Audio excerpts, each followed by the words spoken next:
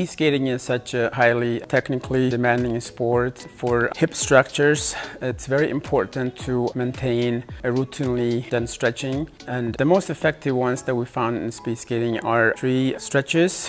One of them is a pigeon stretch. It addresses the outside hip structures, specifically the piriformis, the glute medius, and it's highly effective. So the way you do is you go to bring your knees 90 degrees, and then you drop your hips, and then you put your arms forward, and you just kind of let your body sink into it. And you're supposed to hold this position to be effective for 20 to 30 seconds, probably 2-3 times. And that's recommended. And this usually is supposed to be done post or after exercise to be more beneficial.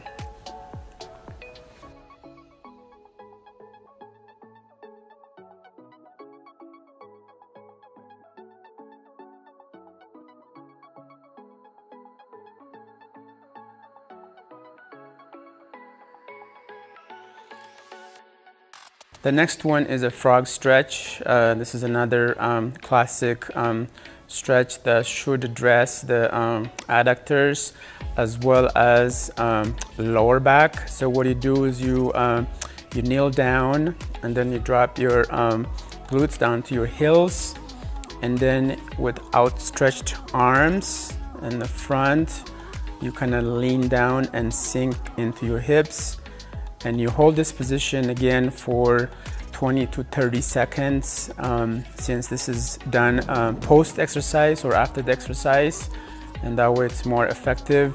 This can be also very relaxing for lower back muscle groups.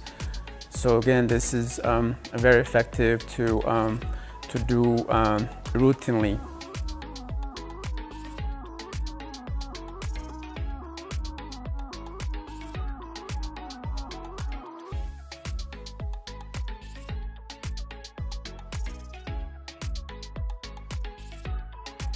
The next stretch is called pretzel stretch. It can be also hip internal rotation.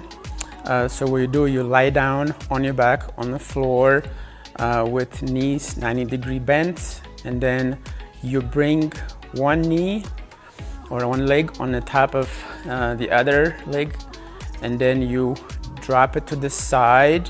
You bring your arms up, and then they go to the opposite side, and then you keep your knees 90-degree bent. And then from here, once you find a comfortable position, you try to hold for about 5 seconds, and then you take a deep breath, and then while you're exhaling, you try to drop your knee a little bit further. And then once you reach this position, you try to rotate your arms up, and you go all the way around. You can do it clockwise and counterclockwise movement. And again, this position should be held for about 20 to 30 seconds. This is the same stretch that needs to be done after the exercise. This will address again the outside hip structures as well as lower back and the upper thoracic region. So make sure you do both sides. And again, this is the same procedure. You drop your knee to the side, and then arms to the opposite side, and then you keep your shoulders in contact with the ground, and then you rotate your shoulders once you reach the comfortable position, clockwise and counterclockwise movement.